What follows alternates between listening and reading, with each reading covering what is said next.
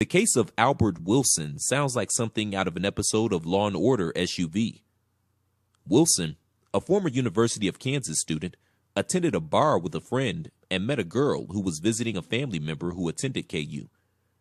The two were underage and under the influence when they left the bar to go back to Wilson's apartment.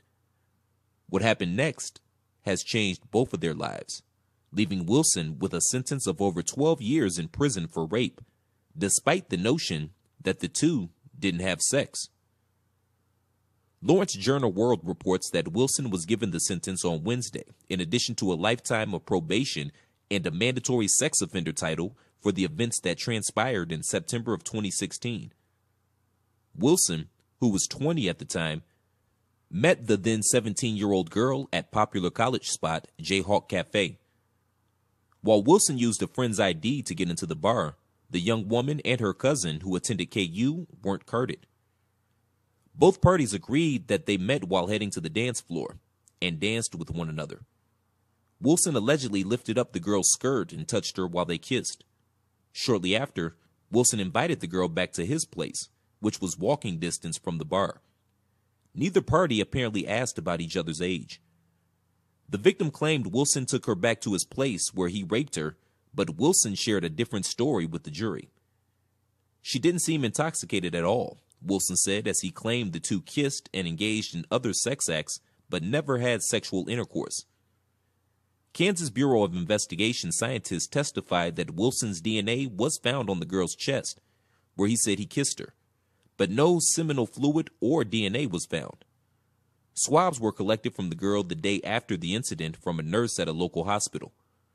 Photos of bruises were also taken on her inner thigh.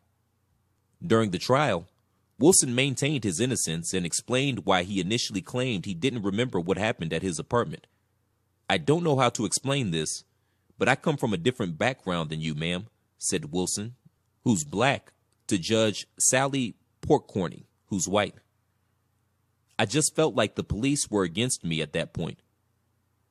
Wilson's court-appointed attorney, Forrest Lowry, stated the former student wasn't the man he was painted to be in the trial. The now 23-year-old was a Wichita Southeast High School football player with no criminal record. He earned his associate degree from a community college before transferring to KU and had dreams of becoming a sports journalist. "It was a chance meeting. Obviously, my client misread what was going on," Lowry said in court. "If there was ever a case that deserved a departure of any kind, I think this is it." After a 6-hour deliberation, the all-white jury convicted Wilson of rape. Wilson was given the reported lowest end of what's called for by Kansas sentencing guidelines for rape. The case has gained attention, including supporters creating a website detailing some questionable aspects of the incident.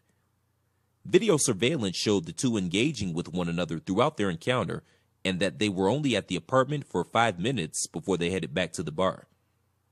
Many have questioned why Wilson was given a lengthy sentence, but actual convicted rapists like Brock Turner were given lighter sentences. Thanks for tuning in. Don't forget to share this video and let us know what you think.